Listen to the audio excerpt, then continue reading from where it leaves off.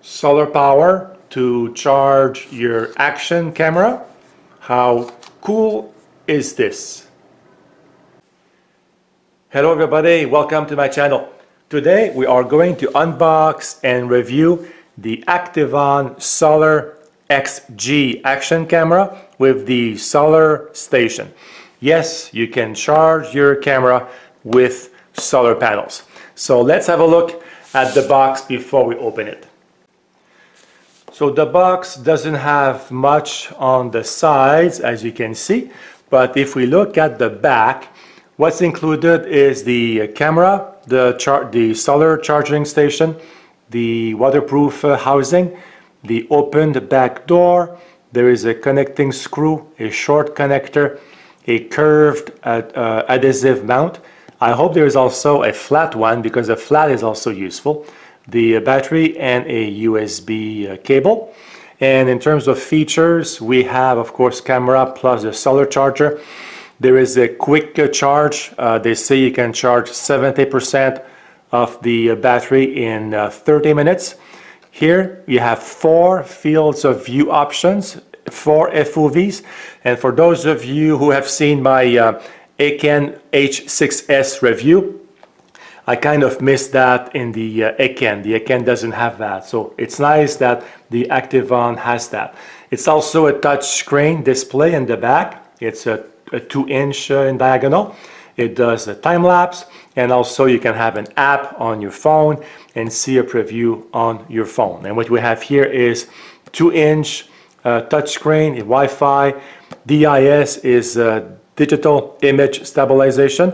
Some people call it electronic image stabilization. So it is not optical, but it's nice to have this feature. 16 megapixels, f2.4. It's a wide angle lens. Waterproof with the casing.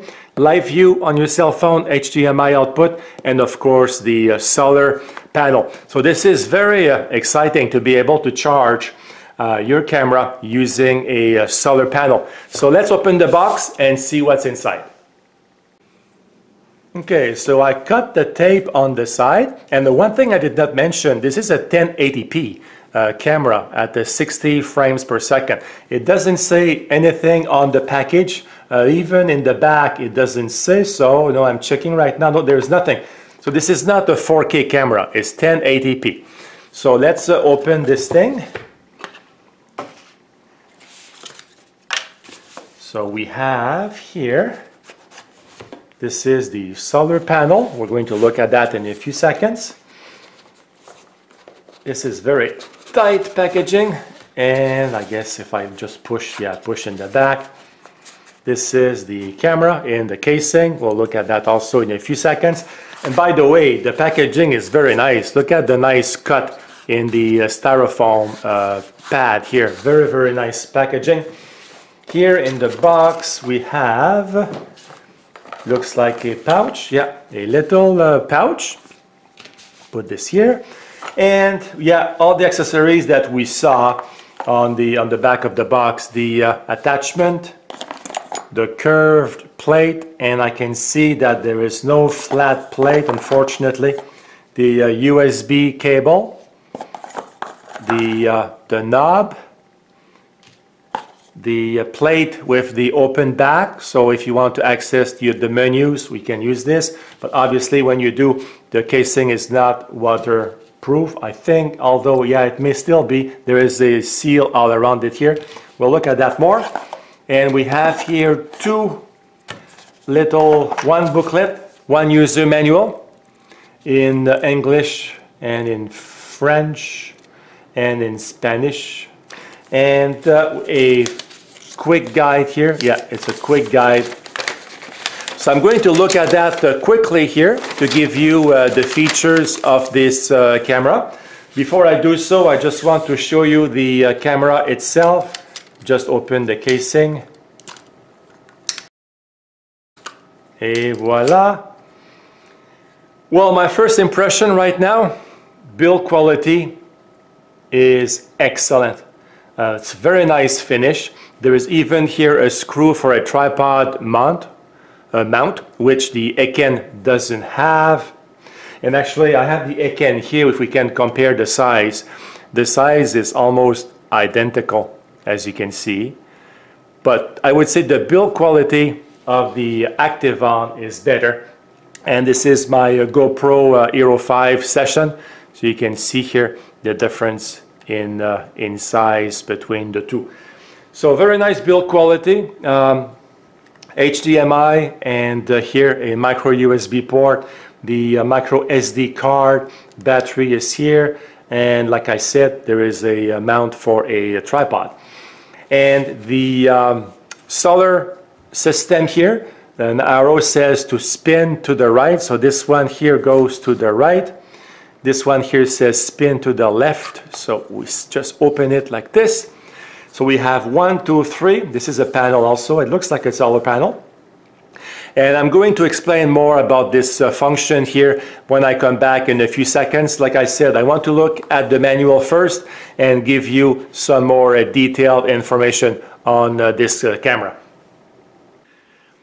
I have looked at the manual, and honestly, this is a very nice manual.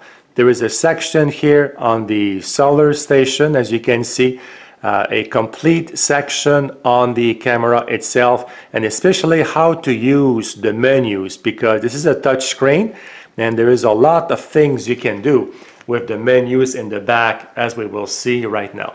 So to turn the camera on, we press the shutter button for 2 seconds, and here we go here. So to access the menus, you have the touch screen or the 2 buttons at the top. So for example, if you press this one, you are in video mode, photo mode, playback mode, and then your settings. And then you go back, of course, to video mode. So you need to have these access here so that when the camera is inside the casing, you can access those menus over here. So by the way, I want to comment that this is a very nice casing. It's like very well built, and as you can see here with the reflection, the screen here is flat, unlike many that are rounded. So I think you'll have less distortion with a flat screen like this. So let's put this on the side. Let's have a look at the camera again here. So the menu access through the touch screen, as you can see here, are through 3 arrows. There is one on the left, one on the bottom, one on the right. So if you click on the one at the bottom, that gives you a shortcut access to your Wi-Fi, upside down if you want to reverse your video, quick record, mic microphone, speaker, and your beeps if you want the menu to beep. And then here on the left, you have your different scene modes. So by clicking over, I guess, any place on the screen, yes, the bottom arrow. So you have access to the water mode, riding, winter, night mode, and diving, and manual is simply a manual mode. So here on the right side, you have quick access to photo mode. So now we are in photo mode, as you can see here in the upper left corner. And let's go back to our video mode. That's it here. You can go to your setup over here, and then you have your Wi-Fi to connect to your cell phone with the app, and you have general settings like the date and time. You have effects, you have the zoom, you have filter, you have your AE meter, you have your white balance, exposure, ISO, so it's all there. This is very good. In the video settings, you have manual mode. Here you can have looping, auto stop, time lapse. In your resolution, like I said before, this is a 1080p camera, not a 4K camera. So you have 60 FPS, 30. You can shoot at 720p at 120 FPS, and you can also shoot at 480p at 240 FPS, which is good for slow motion. You have the field of view, which is very cool.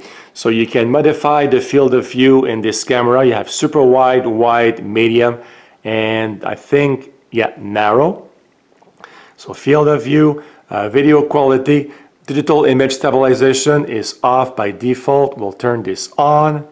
and then we are back here, and then back there, and then out of the menu over here. So my fingers are big. There you go.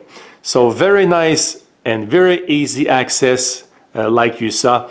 So I like this this menu a lot, and I find it very easy to navigate. One thing I forgot to show is the weight of the camera. This is something I like to measure all the time. So let's switch this on. And we are now in grams. So let's see here. 85 grams. And if I go to ounces, it is 3 ounces. So let's just double check that here. Yes, so 3 ounces or 85 grams. Now let's have a look at the solar station. The manual is also quite good in covering how it operates. And here on this page you can see the lights and how much charge they represent. So let's have a look at that station. So like we saw before, you open it like this by sliding the 2 panels. So you have 3 panels. And this is an intelligent pack. So if you press on the button, it gives you how much charge there is left. So this is basically a power bank, and it's a big one. The capacity is 5600 milliamp per hour. So it's a big one. So if you don't have a sunny day and you need to charge this, it's a standard power bank, right? So you use the cable that came with the camera, you plug it in the power pack, and the light indicates that it is charging. Now if you need to charge your camera, you just reverse the cable, use the USB cable over here, take your camera and plug the cable over here. So as you can see, it is charging, and here you see how much power there is left on the power bank. Now, since this is like basically a standard power pack, you can use it to charge any device. So for example, if I use here my micro USB cable for my phone, and I have my phone over here, so plug my phone, turn my phone on, and you will see that it is charging.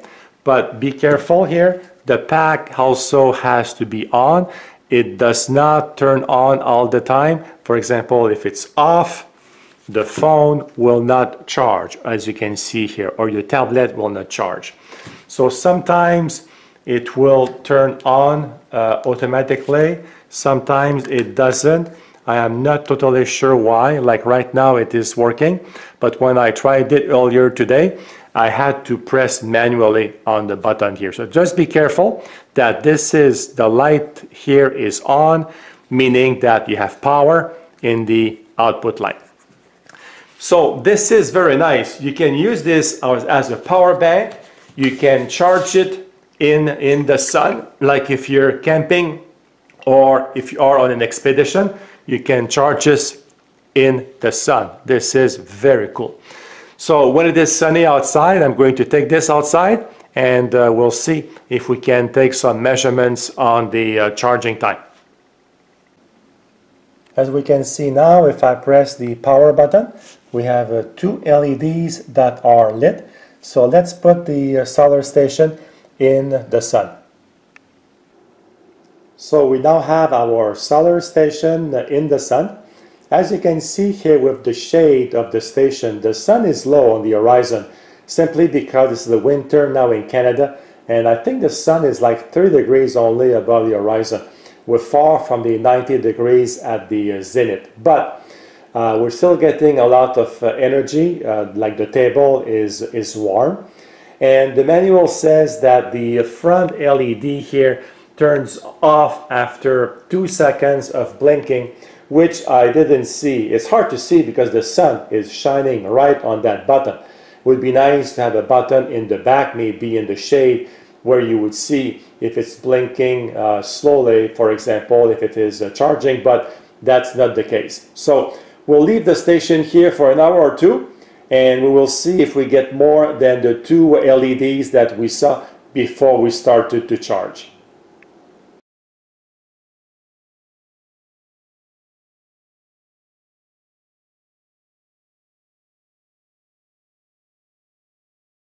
Finally, after several days of bad weather, I was able to go outside. So I have the sun behind me, but the storm just went by. So we have a black sky over snow, which gives an interesting landscape. So I'm testing all the 4 FOVs.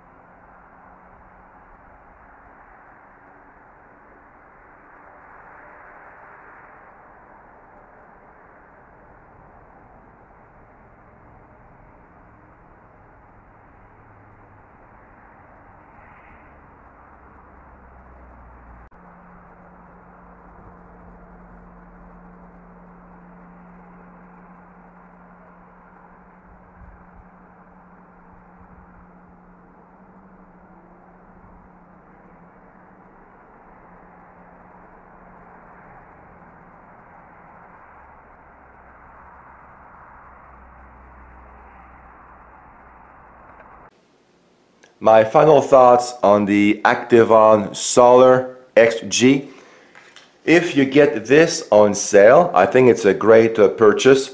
I'm not sure I would pay the regular price, but I got this, everything that you see on the table, I got this for $75, which is a good deal in my opinion, because I'm going to use the solar panel a lot when I'm outside, like in the country, and I'm going to use it probably more to charge my cell phones and my tablets.